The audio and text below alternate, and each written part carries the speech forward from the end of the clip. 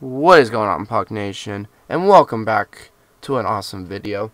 Today we're going to be talking about laptops. I've been seeing the question pop up where people are like, okay, what's a good laptop for Farm Sim? Well, I just found a website. I actually Googled it, which a lot of people don't want to do anymore these days. Shocking. But here are some PCs.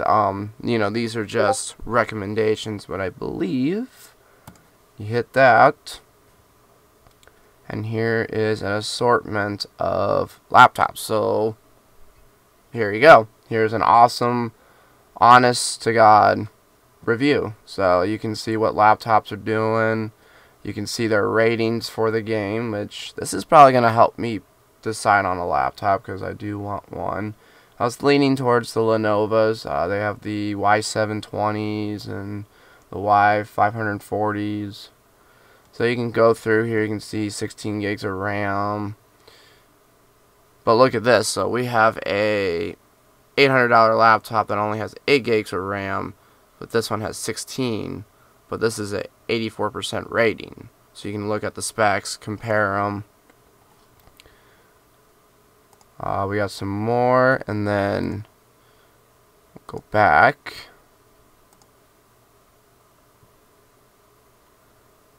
And then there's $500 PCs. So if you're getting just into gaming, you can get something with...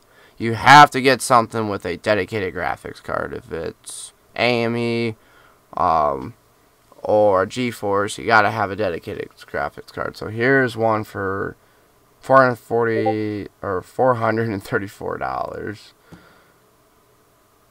So you can check out the ratings. Not very good, but you gotta work what you work with. Here's the rating system on the top 1,000 games. This only has about 416. Here's Fortnite. Some of the games. Here's GTA 5. Recommendations. Look at that processor. It's just about halfway of requirements. The memory, you can upgrade. So I don't know about processors. I don't know if you can. Graphics card, I know you can't. But I don't know about the processor. I don't know. I don't think so. I think it's just RAM and memory for sure. So you can probably boost that up and help the processor out. But don't try to run it on high like most people would. And then you can pick another one. You can probably pick this guy. And then they'll show you. So if you have particular games like you play, GTA 5. I'm going to see where yep, so we're gonna pick GTA 5. So I really want to play GTA 5 on my laptop that I want to get. Well, I want to spend $1,000. Simple as that. Click on that and then walk it through. So I know this video is kind of late for Christmas, but if you got a birthday coming up after Christmas, mine's in February, so I know a lot of people are in January, but there you go. You have an easier time deciding on a laptop because, trust me, I've been so overwhelmed at these prices and these graphics cards. But now this really narrows the search down. Look at this one. For $900, $928, you get 12 gigs of RAM with a 1050 Ti.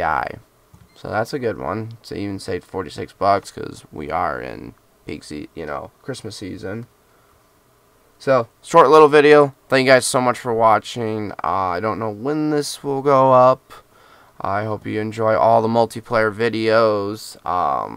For sure, enjoy the Christmas special video with the Coca-Cola.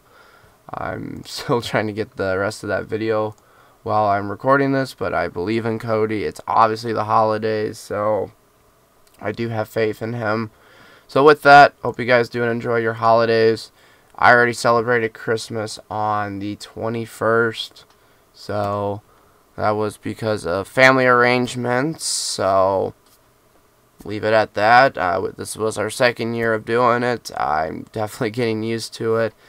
It does shorten up the shopping for Christmas, but not by much. It's not a big difference, as you would think. So, hope you guys enjoy your Christmas. I got a lot of cool stuff for my brand new truck I'm going to be getting soon.